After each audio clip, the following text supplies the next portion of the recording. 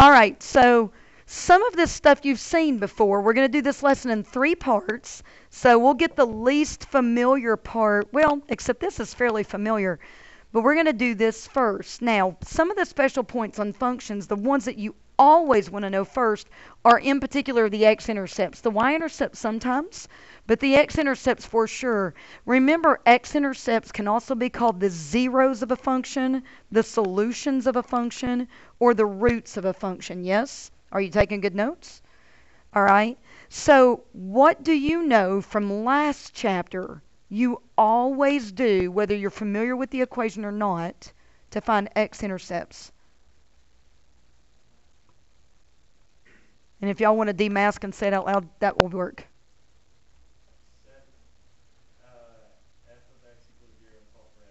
So yeah, what did we say? Because you're doing a good job reading. What did we say last time? And that's all right. It's all right to use your resources, right? It'd be crazy not to use your resources. What did we say last chapter? Anytime you want to find the next intercept, you do what? Yeah, put 0 in for y, solve for x. So in this case, if I want to put 0 in for y, what's in place of y?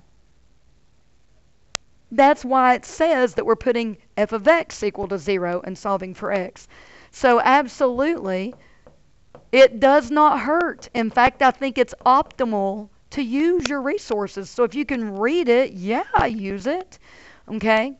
So now what kind of equation are we left solving? So what should you try first when you're trying to solve the quadratic? AC method. We're going to try to factor it. Now, guys, this is going to be an easy one to factor because 2x squared must be 2x times x. So we're minimizing our options. We can factor it faster. So what is a times c? Negative 18. So what could I do to go from negative 18 somehow to use factors and get negative 17? Negative 18 and positive 1. So wouldn't it have to be negative 18 right here and plus 1 in the center? Okay? So what we want to do is get to the point you don't have to write all those multiple steps, that we are speeding up, writing less stuff on the factoring. So of course that gives us x equals negative 1/2 and x equals 9. And we always report intercepts at this point as points. So I'm going to say these are my answers for the zeros or the roots or the solutions or the x-intercepts. Whatever you want to call them, yes? Awesome. So now on the next one, I know now it's the process. Oh, I'm supposed to set everything equal. Instead of to g of x, I'm going to set it equal to 0. So this is one of those things that by the end of the term, you're going to go, wow, like why did I make that so hard at first? It's going to be one of those things you just get better at. Guys, what must be true if an entire fraction reduces to 0? Yes, okay. So if you have any number, 0 over any number, does that equal 0? All right, what about the bottom? Can the bottom be 0? No. Any number over 0 is going to be undefined. So the bottom can't be 0. But you say, oh, well, if the top has got to be 0 for the whole fraction to be 0, suddenly that's a much easier equation to solve. And that's the point. Is recognize this looks messy, but it boils down to something simple. So then what's x? You got it. So you all know this. You may have to slow down and think about it, but you definitely know it. You've got the algebra skill set already. So we're just putting together things. You know a lot of what we're doing actually today. So the same thing, if I want to find the zeros of h of x, I actually just say, well, let me set the equation equal to 0. So I'm going to ask you this. Can we do this in one step? Can you isolate the square root for me? 2/5. I'm hearing you very, very quietly. So what do you do to both sides now? So x minus 4 equals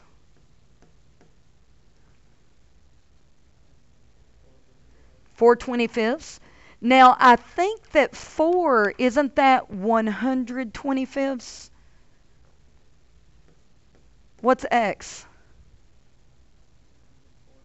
104/25. Now, notice that not a one of these said anything about solving on the calculator. That means they're not calculator problems. So that was the biggest issue I saw in the quiz, is on the ones that I said find the intercepts. Some people thought it's a calculator problem, but it didn't say that. So you would have lost partial credit there. So make sure that you don't start using your calculator unless you've been told it's a calculator problem at this point. So speaking of calculator problems, on this one it specifically says we'll use the calculator. I'm going to ask you, because if we can save time in certain places, I want to. Do you all feel like that you know how to put this on the graphing calculator and go through the calculate 0? Is there anybody that's like, you're okay? Let me skip this then. Hey, what kind of function is k of x? Quartic. So what letter of the alphabet would it look like if you graphed it? What did you say, Lucas? Oh.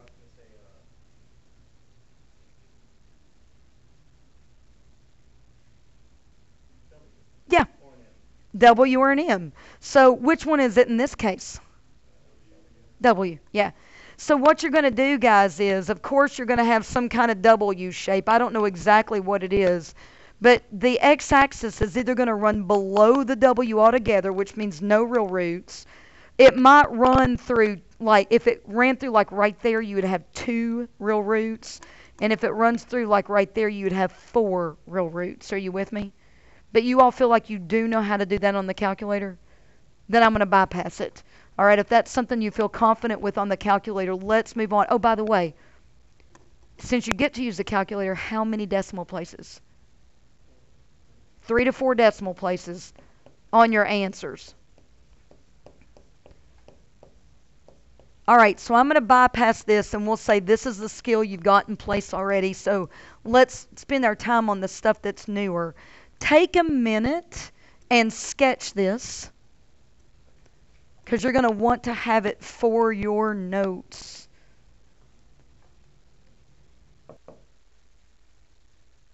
All right, so we are going to be looking at special points on functions. We've already said one of these kinds of special points are the x-intercepts or the zeros or the roots.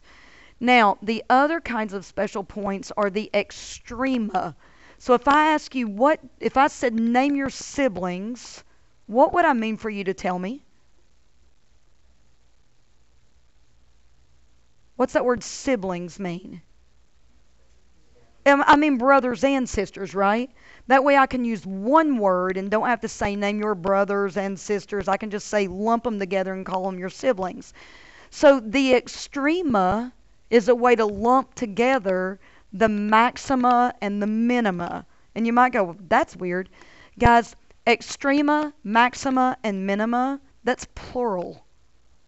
All right? The singular is extremum, maximum, now it sounds more normal, and minimum.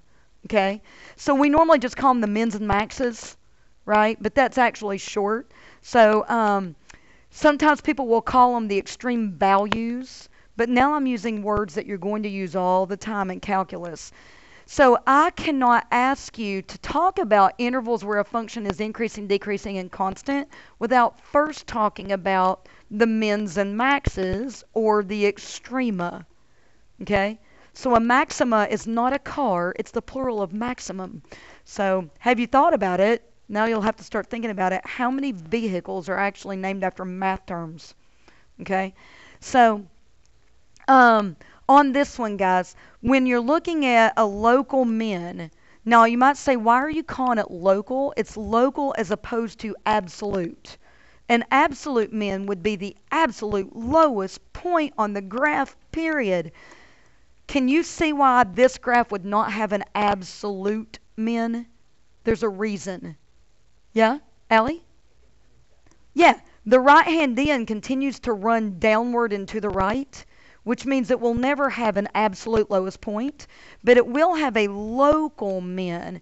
And a local min is just the lowest point in a little area of the graph. So here's what you're looking for on local mins, all right? A local min, since not everybody can see me motioning, is just where a graph decreases and then turns and increases, all right? And a local max is just a point where the graph increases and then turns and decreases. So it doesn't have to be the absolute highest point in the graph. It's just a highest point. It's just like the little hill, a little hilltop. Okay, it doesn't have to be the biggest mountain in the whole mountain range. Just a little hilltop. And these are all points when you name them. So do you all see? I'm seeing 2 mins and 1 max. Do you all see what I see? Okay. So this is a min. That is not where I touched the board. Now you all know when you watch the videos and you think I'm crazy. Really. It just does not hit where I want it to hit all the time. That's a min. And then I see another min right here. And then I see my max right there. So some people will say, well, why not this point right here? Why isn't it something? Because right there the graph increases and then goes flat. So for it to be a max, it's got to increase then decrease. Okay? So anywho, what would you say that each of these mins, like what are the coordinates of this first min? Yeah. -4, -2. Yeah. What's the next one? And I'm going to say comma. What's this min?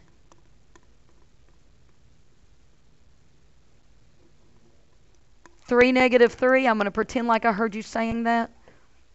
Between your maths and my headset, I'm not hearing much of anything. So what about your max? What's it? 4, -1. Now, you may be saying in a second, but wait, how can you tell that that's a point but that's an interval because they look the same? You know when you're in English class, y'all know that there are words that have double meanings, right? And so when you see the word to try to figure out which meaning, don't you have to like read the whole sentence or the paragraph it's in order to deduce the meaning of the word in that particular context? We're going to do the same thing here. All right? So when you do intervals over which a function is increasing and decreasing and constant, you're going to have to write an interval with parentheses, left x, comma, right x. That's always the format. Okay? So, what's it mean for a graph to be increasing? Super easy. It just means as you read it left to right, the graph is rising. So, I see that it's increasing here and here. So, I see 2 intervals over which the graph is increasing. Are you following me on that? All right. So, I'm going to say that here I've got to go from my left x, and y'all just told me the coordinates of that min are at -4, to my right x, and I'm going to estimate that to be -2.5 or -5/2. We all right? I don't like putting unverified fractions on there. But wait a minute, what do I put between intervals when I want to say, oh, it's in this interval or it's in that interval? Union. So that's a big giveaway. -4, -5/2 could be a point, but when you see the union symbol, union only occurs with intervals. So now I instantly know, oh, this is intervals that I'm talking about. So how would you name the second green interval over which the graph increases? 3 to 4. The left x is 3, the right x is 4. Now, here's the typical thing that people do wrong.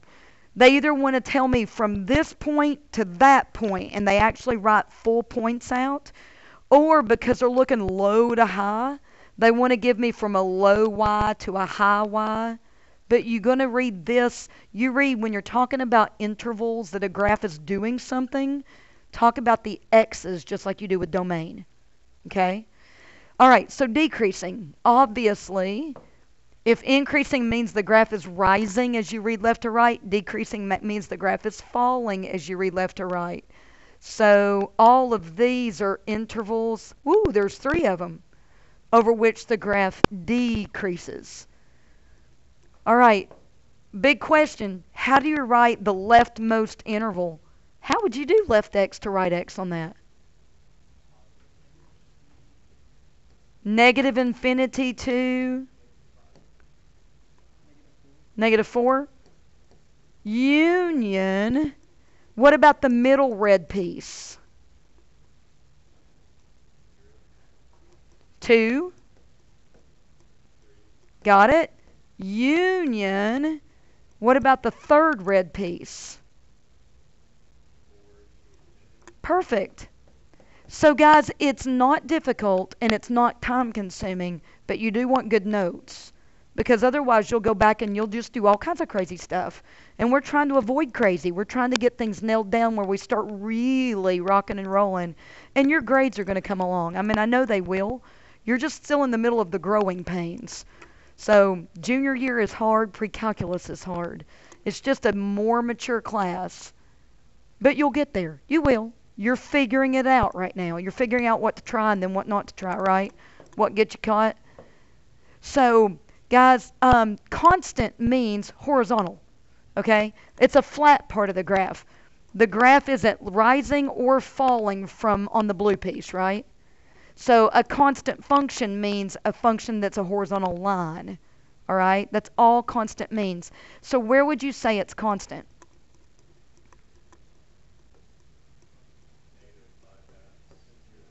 Thank you for speaking up to where I can hear you through all of our problems that we've got communicating these days. So, guys, are you okay on this? Most graphs, by the way, unless I create some weird graph, like I just created a graph for us to talk about here, there are graphs that have constant sections, but most naturally occurring functions do not. All right, I would have to create like a weird piecewise function or something like I've done here. So, do you feel all right on this part? All right, so here's the deal. I can ask you to do all of these questions if I give you a graph that I make up like I did on this one. I could also ask you to talk about these things if I give you an equation. All right? Let's look at P of x. Let's look at what we already know. Do you recognize that P of x is a cubic function? All right? Do you recognize, oh, just lay them on his head. Thank you. All right, do you recognize that it's a leading coefficient's positive, so its right end is up? All right. Do you also see that 1 is a double root while -2 is a single root?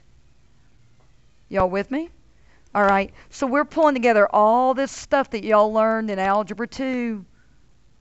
So I've got a quick graph, like super fast. Now, does that cubic function have any extrema?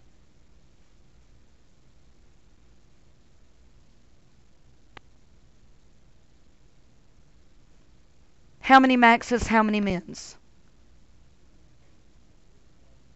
1 and 1, right? So which one can you see from the graph right now? You know exactly where it is.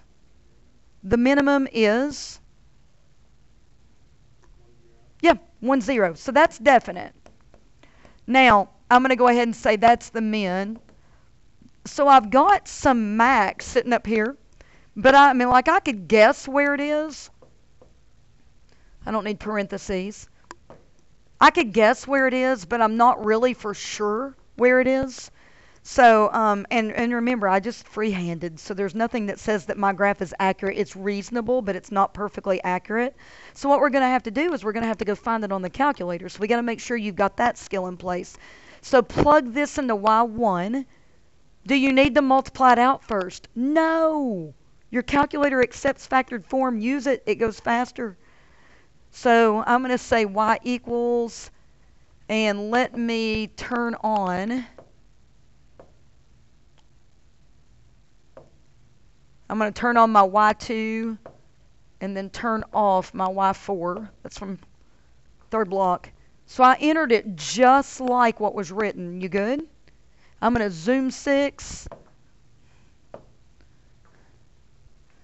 That's the graph I did. Just that one's red and mine was yellow. We okay? So what we don't know is the max, and the max is over here. So I'm going to trace, and I'm going to...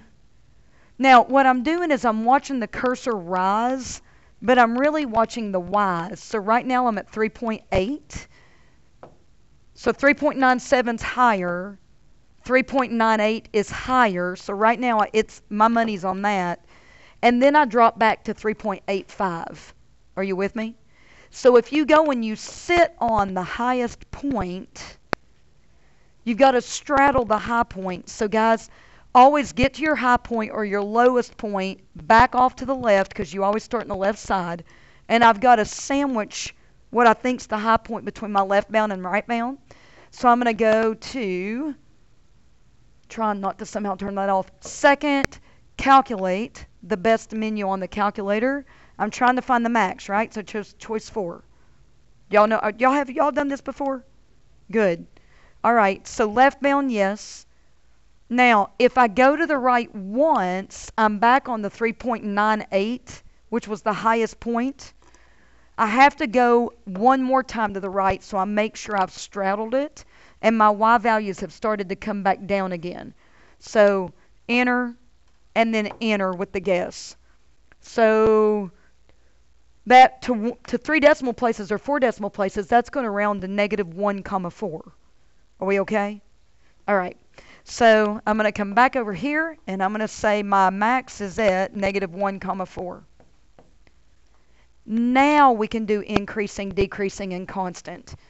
So now I can go, okay, so here's the increasing part.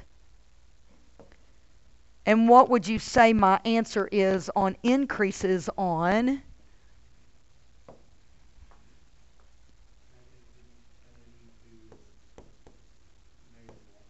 Yes, you needed the x coordinate of the max. Yes, union. Now how do I go from here to here? You need the x coordinate of the min.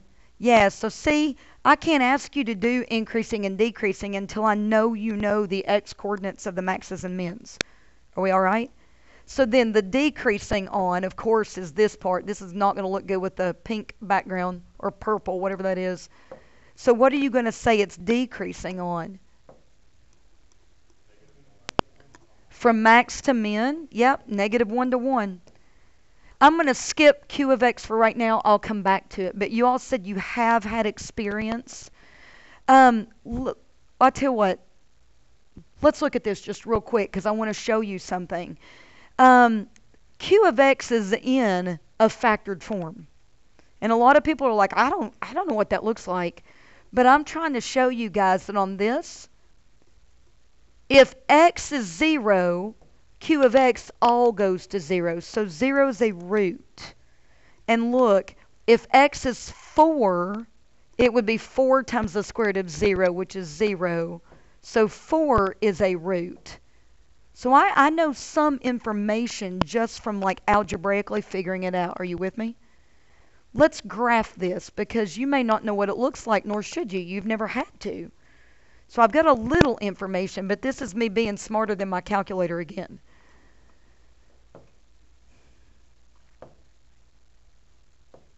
I'm going to turn off Y2. I'm going to turn on Y3. And you're going to see that your calculator is limited. It gets a little weird on certain points of a graph. Did we not already figure out that 4, 0 is an x-intercept? Okay, is the calculator showing you that? No. Okay, so you've just got to realize the calculator is a bit limited. So now I can go back and say, well, it looks a little weird, but this is what the graph looks like. It goes forever and ever left, but it stops at 4, 0. Why? Can I plug in x equals 5? Can I go to the right of 4? No, because then I start getting the square root of negative numbers. Are we all right? Okay. Does that graph have any maxes or mins?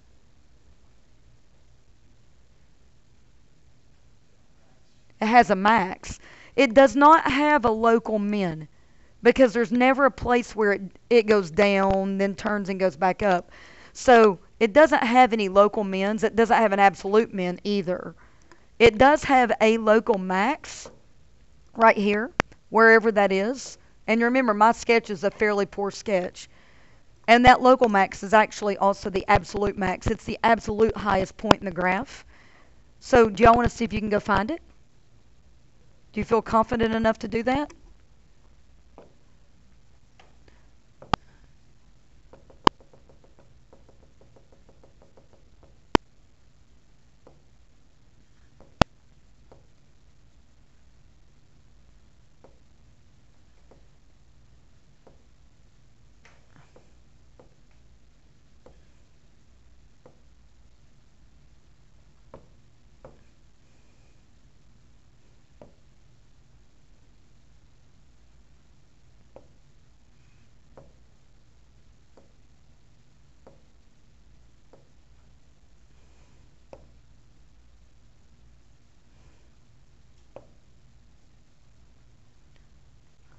I'm getting about 2.666. Blah, blah, blah, blah. Yes. Take off. So do y'all have this written down so you can tell me when I go further? 4 decimal places. I would say this is what, 2.6667. What did you get for the other? It's like 3 point something or other maybe? 3.0792. Did I write down what you said correctly? Yes. All right. Now, where's it increasing?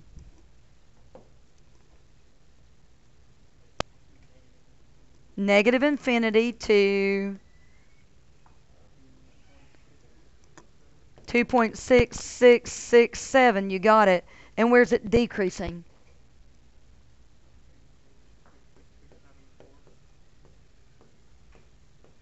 You got it. Okay. Are we all right?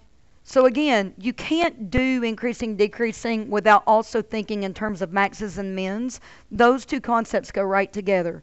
And that's a lot of the first part of the lesson. So now, guys, we're going to talk about something different. Our last big idea on special points, we've had zeros. Now we've had extrema, which lumps together maxes and mins. And now we're going to look at points of inflection. All right, so listen. Calculus is a lot about extrema and points of inflection. You're going to learn to do those by hand in calculus. So we can do this year, we can do maxes and mins on the calculator. You cannot do points of inflection on the calculator. So the only way I can ask you to do points of inflection this year is if I say, here's a graph, and then I can ask you questions about it. So there's no way for you algebraically to do that this year. That's why you've got calculus still sitting out there. And the calculator will never be able to find it for you. So it says, look for changes in concavity. Well, we got to talk about what does concavity mean. Well, I will be happy to show you. So concave up means the graph is shaped so that it could like hold water kind of. So like definitely a parabolic shape could be concave up. All right. If you look at exponential growth, that's concave up.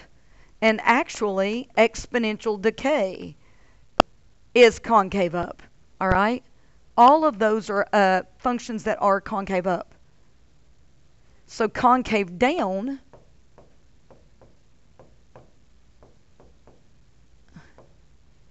would be the exact opposite. A parabola that opens downward is concave down. One of the first probably graphs, hopefully, that you would think about that's concave down is a square root function. That's concave down. Or you could think of like a logarithm is concave down. It looks a lot like a square root function. Or a square root function that's been turned this way is still concave down.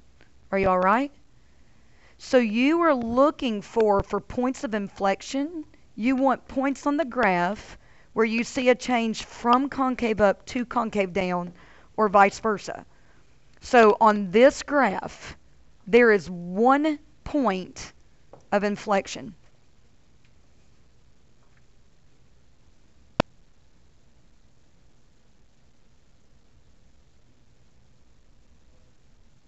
What do you think? 2 zeros, correct. Okay? So that's not the only point where the graph seems to change shape, but that's the only point that fits our description. So right here, this guy is a point of inflection. All right? Because do you see that this descending part of the graph went from concave down and then to concave up? Does that make sense? But like some people are like, well, why not this first min right here? Because even though the graph changes from decreasing to increasing, this whole first piece of the graph looks like a parabola that opens up. So it's concave up the entire way. It changes from concave up to linear. It's got to be concave up to concave down or vice versa. This goes concave down to concave up. This goes concave up to linear. All right? And then linear to linear. So we're looking specifically for concave up to concave down or vice versa. Are y'all with me? So when you start talking about concavity, you're going to get to be sounding like bigger geeks. I'm going to be very proud of you. Just by the way, there are graphs that you all know that are real common. Like think about if I said, well, look about y equals x cubed. Don't we know that that graph is centered on the origin and it looks like that, right? That's a real typical graph that has a point of inflection at 0, 0, and it goes from concave down to concave up. Are y'all with me on that? Well, what about y equals x cubed? Cube root of x. I mean, I've already done x cubed. So that graph looks like this. Hopefully you know these parent functions. And that graph goes from concave up to concave down. So there's lots of graphs that you all know that actually would have a point of inflection. Are we all right? Is everybody okay? Yes? Why would that be concave up and concave down? Why is this concave up? Yeah. Like a lot of times I'll say, act like you could extend it in that pattern. Do you see if you extended it, it would form like a complete bowl this way? But wouldn't it keep going down? Yeah, but it's always going to be like this. Okay. It's never going to go. You see what I'm saying? It's not going to have a little tail that trails off and goes straight down. So, and you'll get better at recognizing those shapes. It's brand new right now, but that's the idea. We okay? All right, so I'm really going to get you to sound geeky now. We're going to talk about, okay, here's the adjective. Here's the noun, monotonicity. All right? So if you're concerned about finding a prom date, ladies and gentlemen, if you spend time talking about concavity and monotonicity at lunch, you are sure to secure a prom date because brains are beautiful. People will start listening and go, I want to go to prom with that person. What's the prefix mono mean? I promise. If you don't believe me, just try it. Okay. So what's mono mean? Monotonic functions go in one direction. They are either monotonic increasing or monotonic decreasing. So if they're monotonic increasing, they could be monotonic increasing and linear in shape. They could be monotonic increasing and concave up in shape. They could be monotonic increasing and concave down in shape. They could be monotonic increasing and have a change in concavity. Are you with me? So we could do this and do this and do this and do this. But it just means they increase over their entire domains. Okay, for as long as the graph exists, it's increasing. So then monotonic decreasing means the exact opposite. It means they decrease over the entire graph. So they could be decreasing and linear. They could be decreasing and concave up. They could be decreasing and concave down. Or they could be decreasing with a shape change. Hey, always, sometimes, or never. These guys are hard. Do you remember doing these in geometry? Like always, sometimes, or never. A square is blah, blah, blah, blah, a rectangle. Always, sometimes, or never. Always. But I could say a quadrilateral is blah, blah, blah, blah, a parallelogram. Sometimes, because you could draw a quadrilateral that is a parallelogram, and you could draw a quadrilateral that's like a trapezoid, which is not a parallelogram, right? So always, sometimes, or never. Monotonic functions, always, sometimes, or never, have symmetry with respect to the y-axis.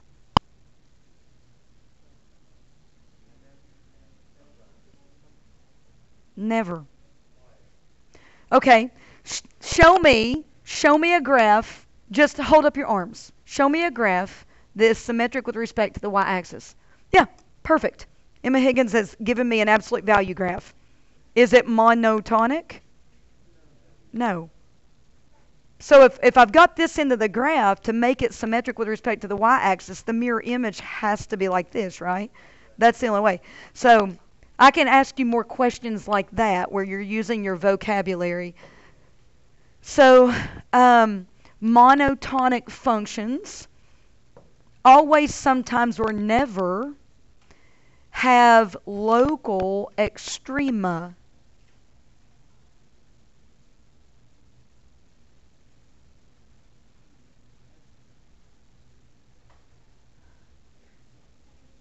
Never.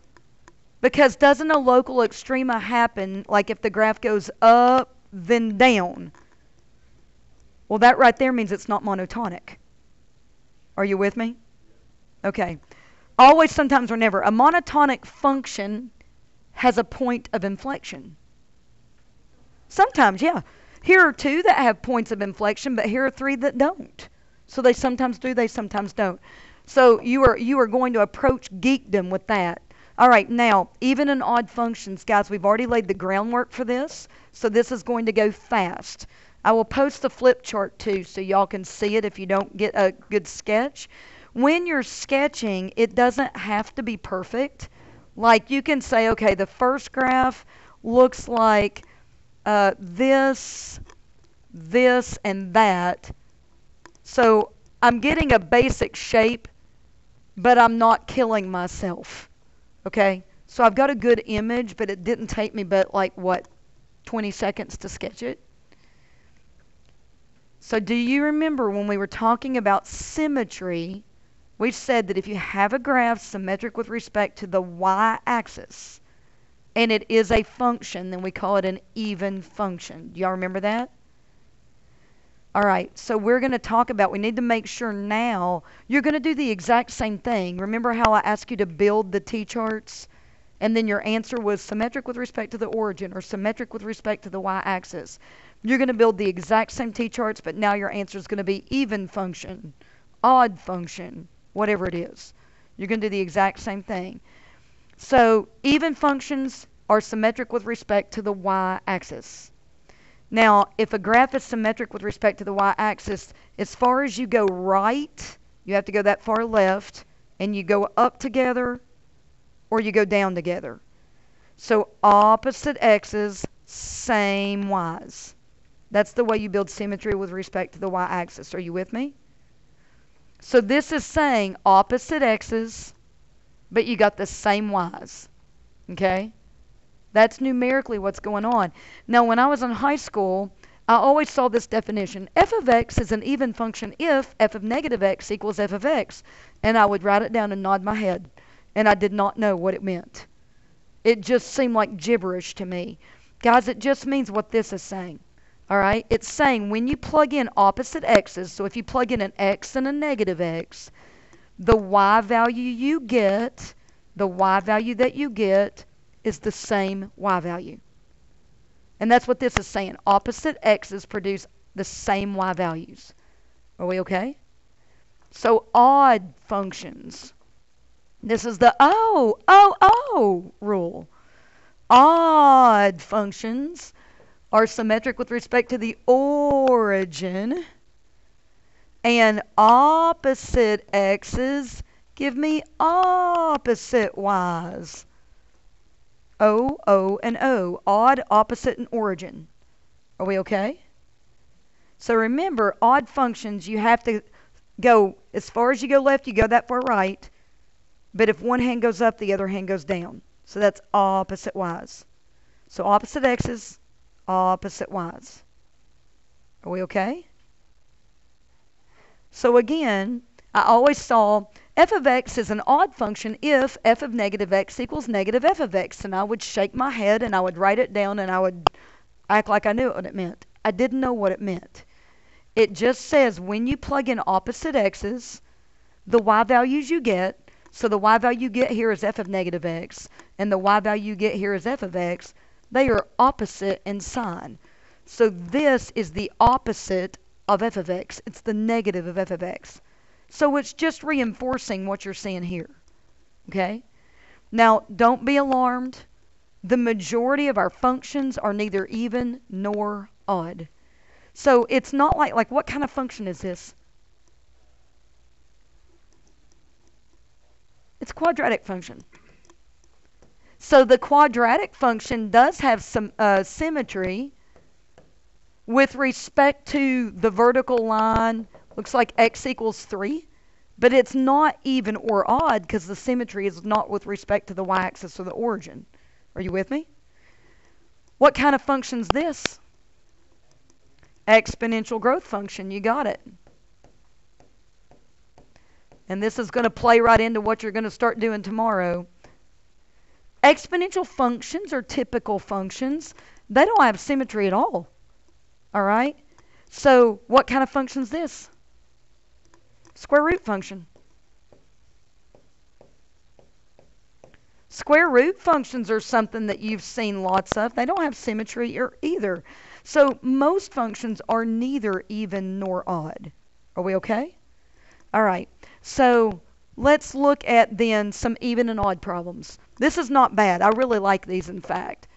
All right. So if f of x is an even function, so key piece of information, when you're writing down the given information, like on your homework, you could write down even is one thing they're giving.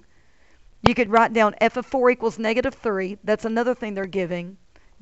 And now it's asking you, give 2 points that must be on the graph of f of x.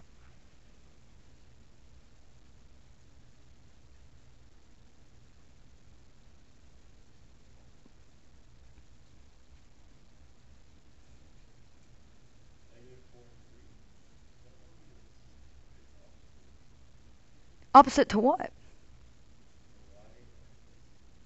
But what point are you trying to make it opposite? Don't overthink it. What are they specifically telling you? Hey, this point's on the graph. Yeah. So one of the 2 points is 4, negative 3. Now, Luke, so what point do you consider its opposite?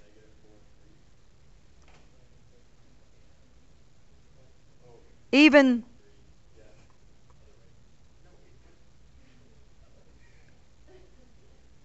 So what other point would be on the graph? If I go 4, negative 3, I have to go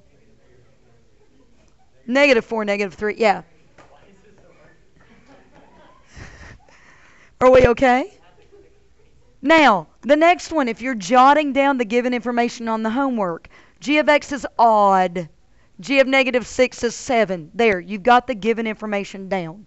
So you don't have to write out whole sentences. So now you're going to go really, really fast, right? So what is 1 point that's for sure on the graph? There you go. That's easy. So odd. So negative 6, 7, and negative 7. Yeah. So 6, negative 7. Opposite, opposite. Those are easy, right? They don't take long, but they get at the idea. Now, look at these next three. How did we test symmetry with respect to the x-axis, y-axis origin in chapter 1? We built t-charts. So we're going to do the exact same thing. That way, this is something familiar. So I'm not going to pick x equals 1 because it would give me a 0. I need answers that give me definite signs. So maybe I'll pick x equals like 2 and negative 2. And then I'll keep going if I need to. So what would you get when you plug in 2? 2 times the square root of 3. What do you get when you plug in negative 2? Negative 2 square root 3. So now wait a minute. You've got related y's. What's your gut feeling right now?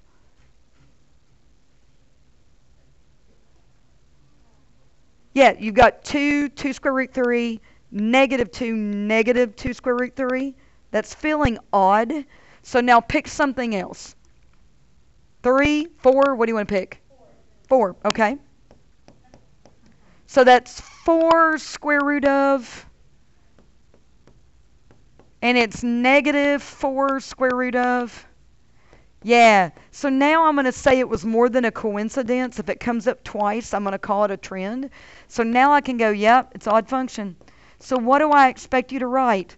The equation, the t-chart, the answer, and move on. Don't belabor it, guys. There's something specific to write, but it doesn't have to take you forever. So now on g of x, we're going to do the same deal. Pickles. So what do you want to pick? 4 again? And then negative 4. So if I pick 4, that's going to give me 16 minus 12 plus 5. What's that giving me?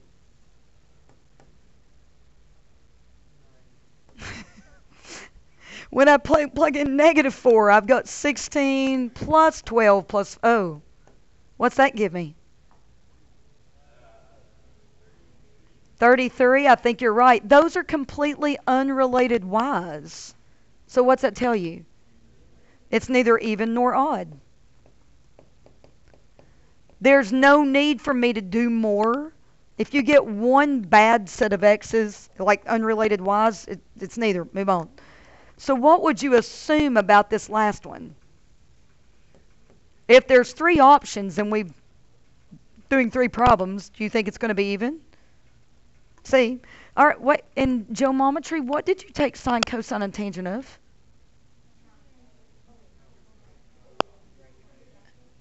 Well, you did sine, cosine, and tangent of the acute angles in a right triangle, right? So, like, pick something. Pick an angle that might be an acute angle in a right triangle.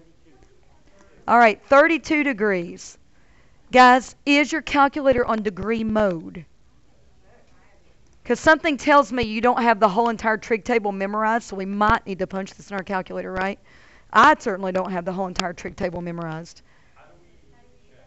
All right, go to mode.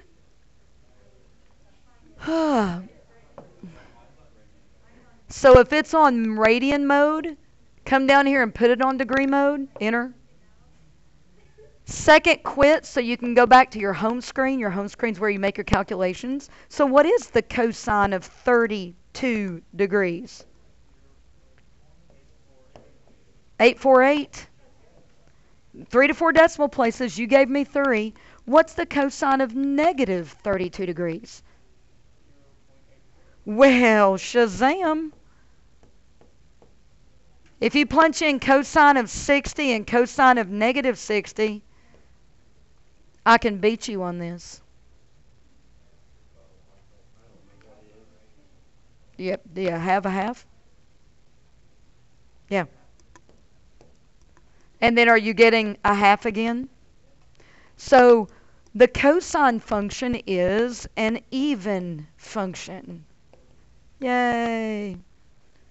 So guys, you're doing the exact same thing that you did last chapter, but last chapter you would have said symmetry with respect to the y-axis. Now you just say even and move on. Are you okay? So we kind of prepped for this already. So one last thing that I could ask you to do on that one, what if I had said, okay, here's a graph, like that. And I said, can you draw the rest of the graph so that you produce an even function? Could you sketch that? Yeah, I mean, hopefully you could. You would go, well, let's see, I've got to go like that. Something like that. Can you draw? Can you do the drawings? That's the only other even odd questions I can ask. So always, sometimes, or never. Odd functions are always, sometimes, or never monotonic.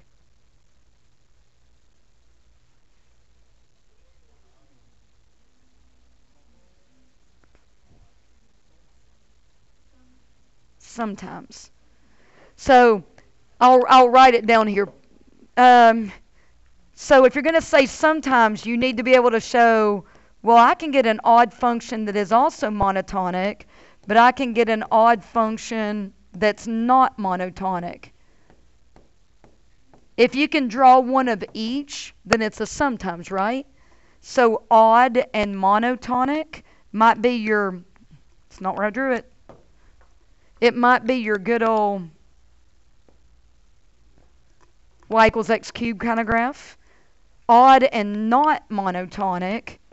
So how about this? Still a cubic function, but that's not monotonic now. Are you with me? Or I could do a variety of other things. All right, last thing, guys. Average value. Let me take you through this to where you at least get one example. Average rate of change, I said average value. Average rate of change is huge, but here's the good news. It means slope. All right? Rates of changes are slope. And you might go, you're nuts, because I see that f of x is not linear. So how can you find a slope? I'll show you what you're looking at, but here's what you need to know. Algebraically, this is all you do. To find the average rate of change, you just do f of b minus f of a all over b minus a. Oh, that's a slope. That's a difference quotient. Change in y's over change in x's. So you're saying, well, what b? What a? Do y'all recognize that that's an interval? So it's specifying left x, right x. So I would simply say f of 2 minus f of negative 1 all over 2 minus negative 1. It's very quick. I'll show you what it's for, and then when you're in calculus, you'll really find out why we do it. But what would you say in this problem that f of 2 is? Perfect. What is f of negative 1? Yeah, so I didn't wind up needing the parentheses there. 2 minus a negative 1's 3, so what's the answer? 1. Now, you might be going, like, why would you do that? That seems silly. All right, do you all agree that y equals x squared plus 3 is a parabola up 3? Everybody good? And then from there, the a value is 1, so I'm going to go out 1, up 1. Good afternoon, Maryville High School. We have some announcements. Please pay attention. School enrollment students attending classes at Maryville College are reminded that classes will begin this Wednesday on August 19th. This is also a reminder that we have a faculty meeting in the cafeteria at 3:35. We also have a volleyball game at Maryville High School this afternoon. This is an attention especially for all high school students. This is very important in our community. Albury's is advertising positions. Following is sent to us from Albury's manager. They're now hiring for host positions. Guys, I connected negative 1, 4 to 2, 7. The line goes through the curve, so it's called a secant. Average rate of change is just the slope of the secant. To your daily life at Maryville High School, you did see, or you should have seen on Friday, the show about the nearpod about student handbook. Please hear me. You are all educated on dress code. You know when you can have AirPods and earbuds and when you cannot. You know where the holes in your jeans can be and where they cannot. Please start abiding by those dress code policies.